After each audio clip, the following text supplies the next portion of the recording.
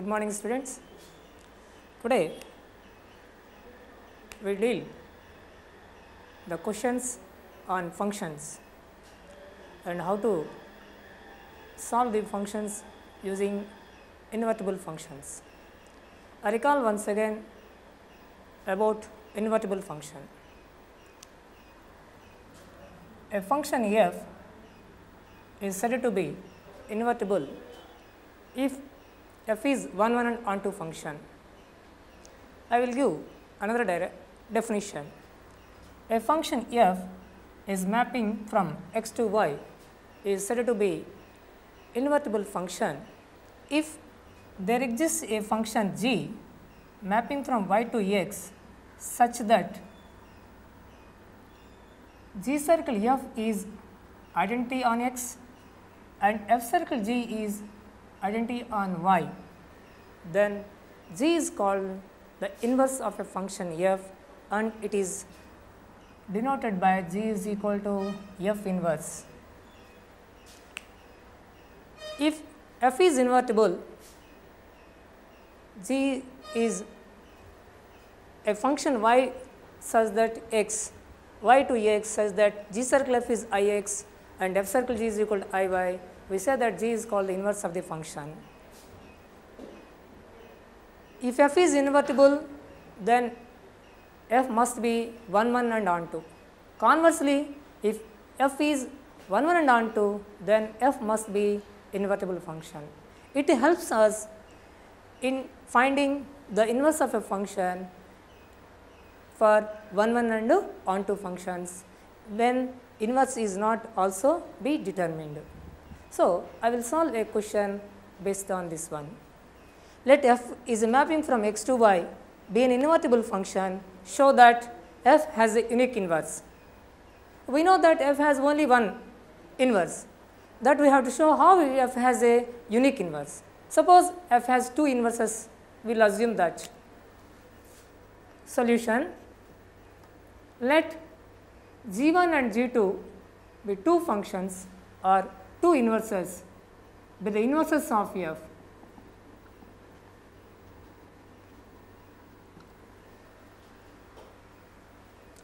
What is the given? Given that f is a invertible function,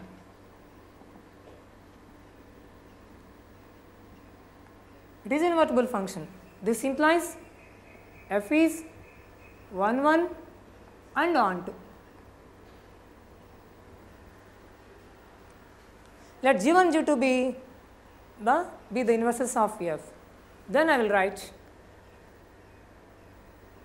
f circle g of g1y is equal to iy is equal to f circle g of 2 of y.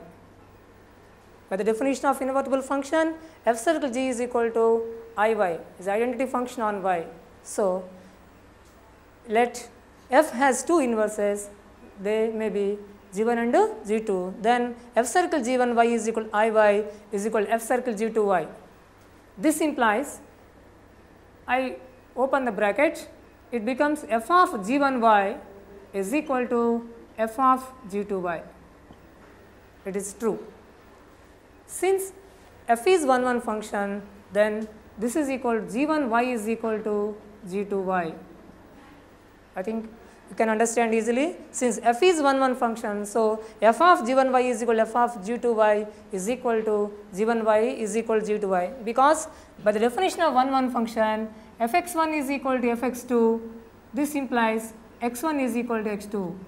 So, g1y is equal to g2y. So, now what about this one? Both g1 and g2 are equal functions, they are equal. We are assumed that g1 g2 be the inverses of f. It means that f has only one inverse. So, therefore, f has only one inverse. That means f has a unique inverse. So, there ends the solution of the given question. I think you can understand easily the question. Next, I will go to second question from the textbook. Consider f is a mapping from 1 to 3 to A comma B comma C given by F1 is equal to A, F2 is equal to B and F3 is equal to C. Find F inverse and show that F inverse is equal to F inverse of inverse is equal to F. See children, I will read once again the question. Consider a function is a mapping from the set 1 to 3 to the set ABC. It is given by F1 is equal to A, F2 is equal to B, F3 is equal to C. So then find the value of F inverse and show that the inverse of inverse function is F. So before going that one, I will take the given values and in mapping form. F1 is equal to A, this is equal to A is equal to here, it is 1 and F2 is equal to B and F3 is equal to C. See here in the mapping, so the image of A has a pre-image 1 in the first set, like that there is no elements blank left blank in another set. So it is clearly a 1 1 function. So I will write, so therefore F is equal to A1, sorry children, F is equal to 1A, it is 2B, it is equal to 3C. So we can also define the inverse of the function from this set 2 is A1, B2 and C3. The range of this function F is equal to the domain of the F inverse. So I will write F inverse is equal to A1, B2 and C3. This is the F inverse set. By changing the rows and elements of the domain to range of the other function. So it becomes A1, B2, C3. Now we have to find the inverse of the function. The inverse of F inverse is equal to, apply the same method, we can get 1 comma A, 2 comma B and 3 comma C. So observe the situation here. Are both F inverse of inverse is same as F? Yes, it is true that both are equal. So I can write this is equal to F. So therefore F inverse of F inverse is equal to F. So this is the solution of the given question. See the children, the question is, let F is mapping from X to Y be invertible function. We want to show that the inverse of F inverse is F. That means F inverse is equal to F. So given that the function F is invertible function, so we know that the function F is invertible means it is 1 1 and onto, implies F is 1 1 and onto. There is a function G is a mapping from Y to X is 1 1 and onto such that G circle F is Ix and F circle G is Iy. Now see here, F is a mapping from A to B, an element X to Y, that is Y is equal to Fx, and this, if you draw this one, this becomes a G function, it is F inverse. So G is equal to F inverse here. So G circle F is identity function on X. So by associative law, G inverse of G circle F is G inverse circle Ix. So this is by associative of the functions G inverse circle G, circle F is equal to G inverse circle Ix. So this implies G inverse circle G is equal to I. We know that. So I circle F is equal to G inverse circle I. This implies I circle F is equal to is function F. I circle F is a function F is equal to G inverse circle I is also equal to G inverse. This implies F is equal to G inverse, but G is the inverse of a function F. So I replace this one. So F is equal to inverse of F inverse. So therefore, so we can prove this as a inverse of a function is F is F. Today I will discuss the topic binary operations. Dear children, the binary operation means it is a operation associated with the two numbers. I will take an example. Let n is the set of natural numbers 1, 2, 3, so on, plus of 2, 3, 2 plus 3 is 5. It belongs to the set of natural numbers n. The sum of two numbers is also 5, it is also a set of natural numbers. It is a plus is a binary operational set of natural numbers. Another example, minus, I will take two numbers, 2 minus 3 is -1, -1 does not belongs to n. So, minus is not in a binary operational set of natural numbers. Next, let A is a one set 1, -1. What is A cross A? A cross A is equal to 1 minus 1, minus 1, 1, minus 1, minus 1, 1, 1. The multiplication, I am taking a multiplication. The multiplication set in a cross table, I will show it 1 minus 1 minus 1, 1. Multiplication of the two numbers 1 minus 1 is -1. And 1 minus 1 is equal to plus 1. These elements belongs to the set A. So, the multiplication is a binary operation on A cross A to A. So, I will define operation, definition binary operation. Binary operation is an operation, it is a function from A cross A to A defined by star A comma B is A star B.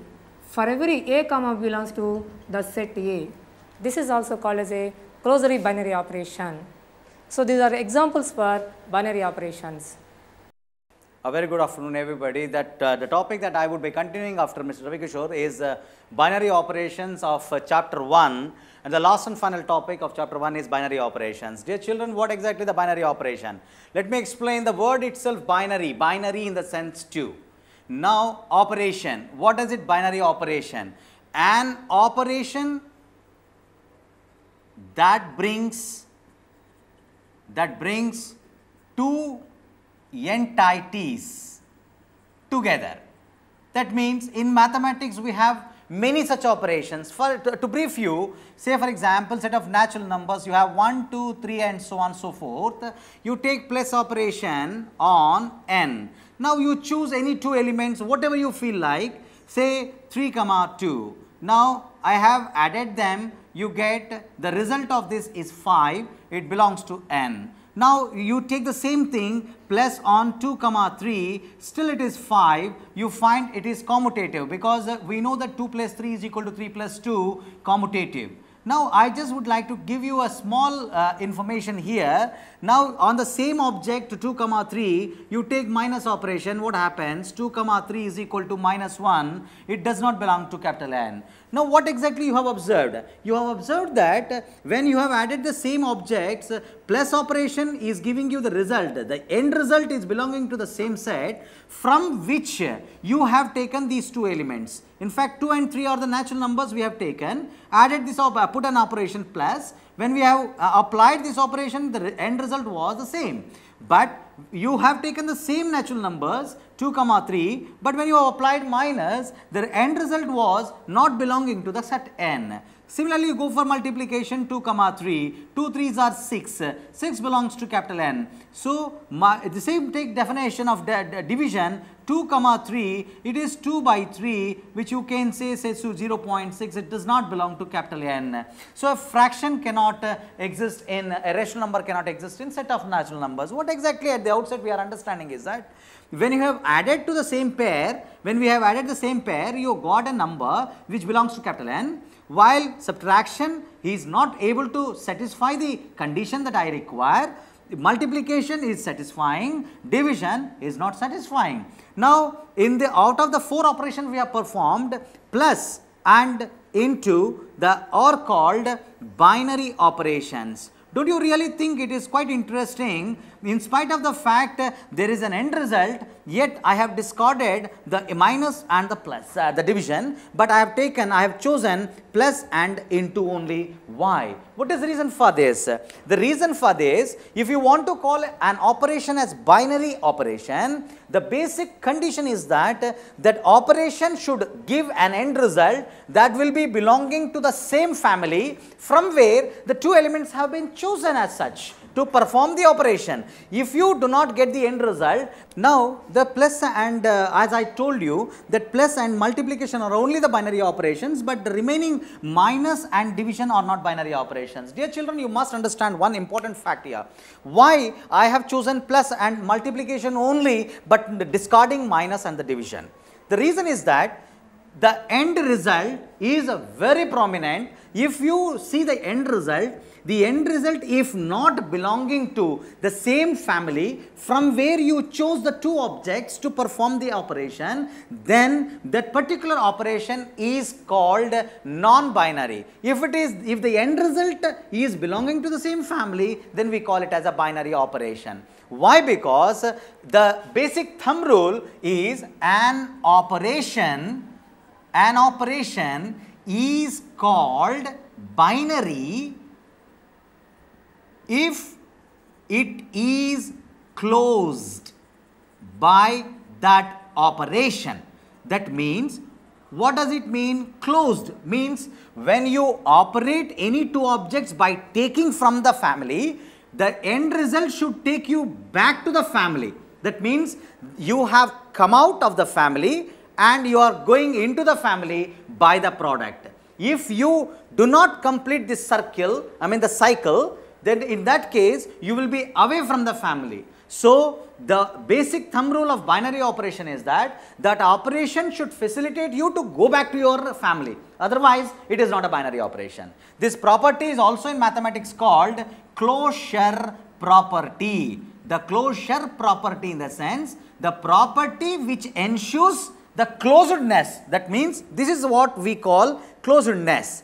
We are coming out of the family and again reaching to the family. This is what we call binary operation. I hope you must have understood about binary operation. Well, dear children, we have ended with the closure property. Now we shall be moving on to some algebraic properties of the binary operation.